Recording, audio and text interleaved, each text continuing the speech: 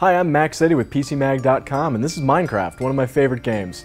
Though it's a lot of fun in its own right, there are hundreds of mods for the game that add tons of new content and new ways to play. Here are my 10 favorites that are easy enough for anyone to install. This is Minecraft Comes Alive, which makes the in-game villagers a little more friendly. As you can see, they have unique names and appearances, and you can interact with them as well. They'll spawn naturally in villages, but you can add as many as you want in creative mode. Tell jokes, chat, and eventually your villagers will be amiable enough to marry you and start a family. It's a neat spin on the Minecraft NPCs, and one that I hope Minecraft developers will look to when working on the NPCs.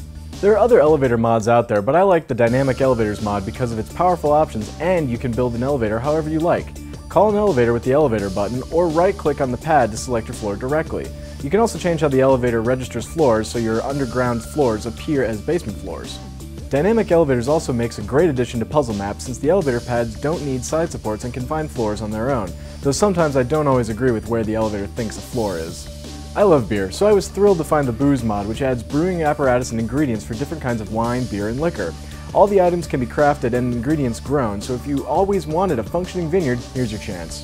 The only catch is that the mod simulates the brewing process very accurately, so it takes several in-game days to complete a batch. And once you finish a bottle, be sure to enjoy it responsibly, or, well... Instead of huge landscapes in Minecraft, the Biosphere mod creates glass-topped spheres connected by bridges. Each sphere is half stone and minerals, and the top portion contains a different Minecraft biome. While it looks cool, it also adds new challenges to the game, like avoiding falling into the abyss below. Minecraft only recently added horses, but the Mo Creatures mod not only has horses, but dozens of other creatures as well. Everything from snails to raccoons to elephants to dragons can be found in the Mo Creatures world. Each animal also has unique motions, sounds, and different abilities. However, these cute bunnies running all over your map can really slow down your game.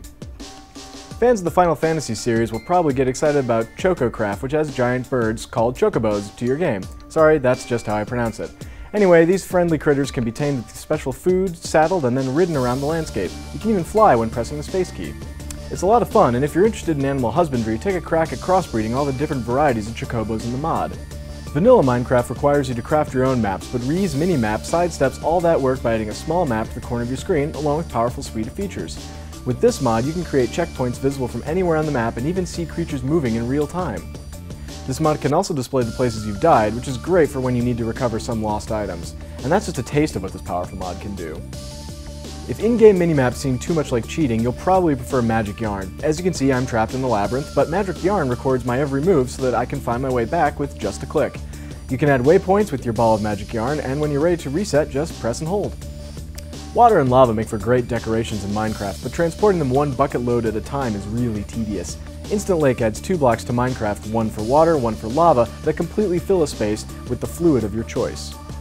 The mod also includes a magic bucket that removes entire levels from your Instant Lake for easy cleanup. Thankfully, the mod also has limits on how large your lake can be, so you won't accidentally flood the world. Last, but certainly not least, is my favorite mod, Archimedes Ships. Minecraft comes with a boat, but it's dinky and lame. This mod lets you build a boat out of blocks, in whatever shape you like, and then sail it around the game.